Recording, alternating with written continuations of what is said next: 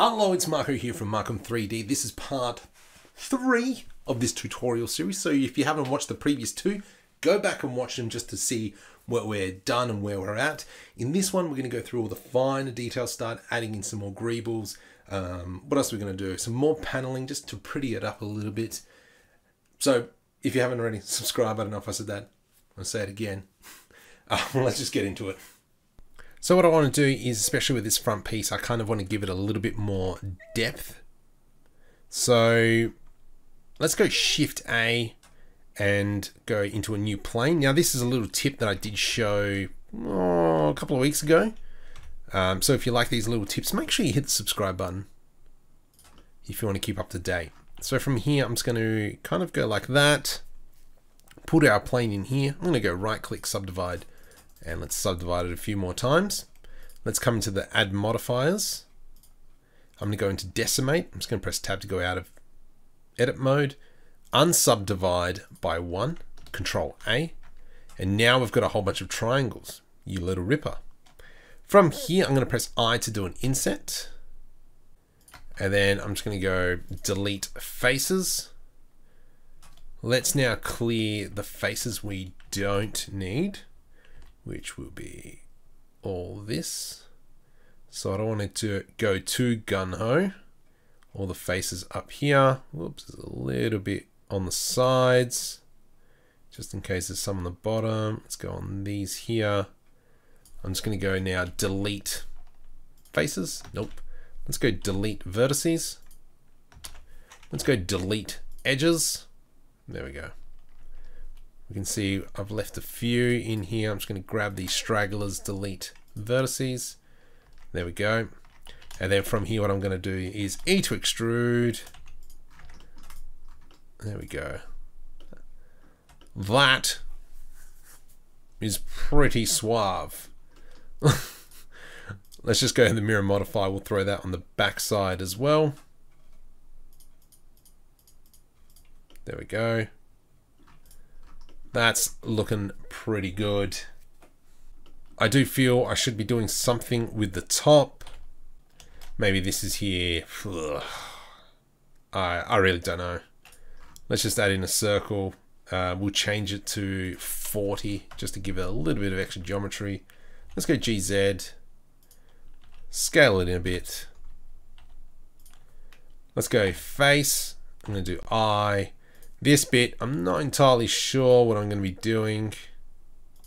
Let's get something like that. We can go G's. Actually, we'll select both of these. GZ, bring it in. We'll make sure that now we have all these below this outer piece. GZ, there we go. What can we do here? Let's put a small bevel through there, E to extrude, and I'm going to bring that down. From here, probably do the same. There we go. Let's grab that. E to extrude down, but what I will do is grab this section as well. Ooh, actually, yeah, like I said, I don't really have a plan for this section. But let's just go GZ, bring that down like so. Let's just go shade smooth, come over here into auto smooth. That's interesting that it looks like that. What have I done? Let's go scale. There we go. How bizarre. What I might do is I'm just going to delete those vertices. I don't know, it's gone a bit astray there. Let's just press F and then I'll select this. I'm just going to go F all the way back around. Is that in the center?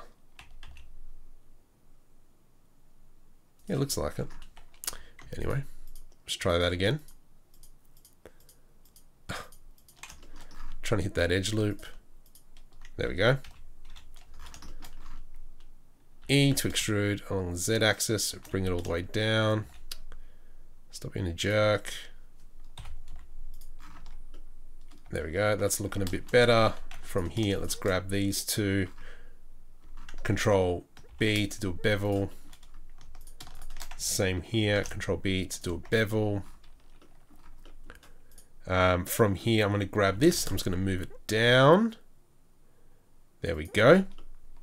I just want that outer rim just sitting above, because then when we shift select this, Control numpad minus, we have this piece kind of sitting on top. Now, one thing we haven't really designed is that it's not very stackable. So if you wanted a whole bunch of these crates on top of each other, that's not really going to work. But I'll leave that for your imagination. Probably one last thing is maybe we'll make a bit of a touch screen here, and I think then we'll call it quits. Let's go like that. Scale, G, Z. Where are we going? GX this way. There we go. Kind of create some sort of panel. Maybe what I'll do is delete this face, and then we'll, oops, delete this vertices, and then we'll come back and clean up the rest. Let's go GZ, bring that up, scale on the Y. All right, so we want a bit of a thing that looks like a screen. I mean, we could just simply go like so. I'm going to go Shift D, scale that. And then do we have two faces in here is the next question. Yeah, we sure do. Let's select that, delete face. I'm going to grab these edges in here, Control Shift B. Whoops, Control B, sorry. And then this is going to be kind of like as if it's a plastic piece that sits over the top. E to extrude. Let's grab that, Control B. Doesn't need to be so rushed. And we can see that the bevel's looking a little, is the bevel looking a little bit off? It seems a little bit off. Let's just check the scaling of this piece. I might have scaled it already. Nope, scale looks fine. So that was just my eyes going crazy, considering the fact that it's late at night already. Let's go ahead and select this. This will be our screen, and we'll move it into place. GX, bring it in like so. Where's the screen? There it is. Let's go ahead and select our screen. G to the X, bring it out. You know what? I'm fairly happy with that. We could probably go through and create some more ornaments, some more greebly stuff along the top of this lid. But I think that looks quite nice. Maybe even some handles to take the lid off. Well, we got that top lid there. That's fine. I don't have any hinges here, but that can be designed simply enough. Okay, you've twisted my arm. We should probably do that. Let's go into a cube. All right, let's see if we can work out some sort of hinge system. So I'm going to go scale GX. GX, scale on the X. Let's go something like that. GX. So what I'm going to do, start off with, is I'm going to make a cutout for the hinge to be in place. Because this box is kind of meant to be planned so that it sits stackable or together in a line, we're going to try and keep this hinge inside as much as possible. So from here, I'm going to add in our mirror modifier along the y-axis. There we go. Let's go Control Shift, Shift left click minus. There we go. And then with this selected again, I'm going to go Shift left click on the top, Control minus. There we go. So now we've got our cutout, you little ripper. I'm going to bring this boolean up a little bit. There we go, just so we've got the boolean in there. I'm going to select this one down here as well, and we'll bring this one up. Come on, get up there.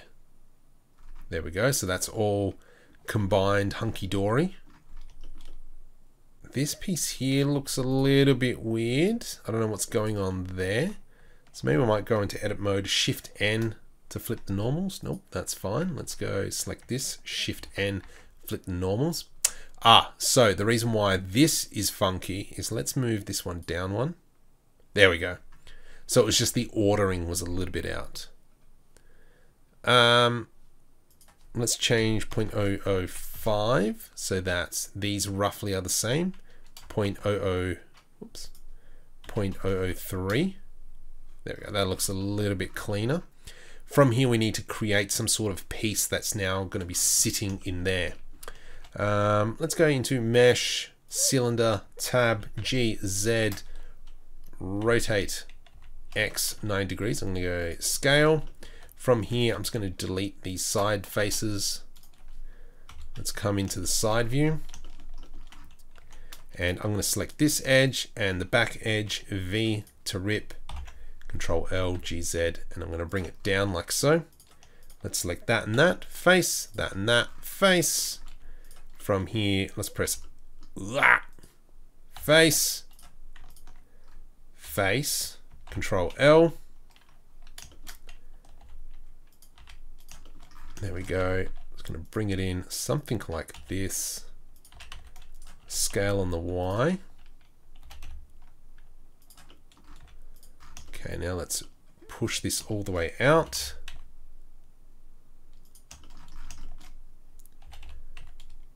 So it sits something like that. So you might see how I'm thinking. What could we do to differentiate this as well? Maybe what I'll do is select these two vertices, Shift S, cursor to selected. Let's go into that thingamabob, rotate X 90 degrees. Let's go G, G, Y, scale along the Y axis. And I might actually just lie a little bit, bring it up. Shift D, Z, and we'll bring it down like so. There we go. So now we've kind of got these pins in here. So let's grab this, Control B to do a bevel. Nice. Mirror on the Y. Let's just make sure we go shade smooth and that. That's not too bad. I'll buy that for $1. So I reckon I might leave it at that. I think, oh jeez, this circle piece is annoying me a little bit. I think it could be done a lot better. I'm going to select these sections in here, right click, make sharp. There we go. So that's kind of given what I was after there. I don't think that suits at all. I think I might come back and change that a little bit later. But that is a very nice looking Scifi crate. Part 3 completed. One more part to go. So if you haven't already, once again, hit the subscribe button to make sure you follow on. You get the update for the next video. And until next time.